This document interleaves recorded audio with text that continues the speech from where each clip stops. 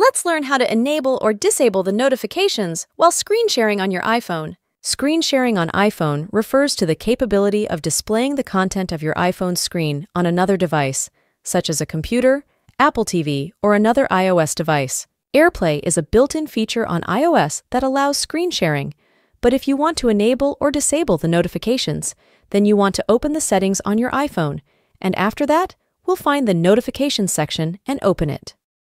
Once we open the Notifications section, it's going to look something like this, and you'll see 3 different sections. We want to open this screen sharing option, and then we'll get one single switch.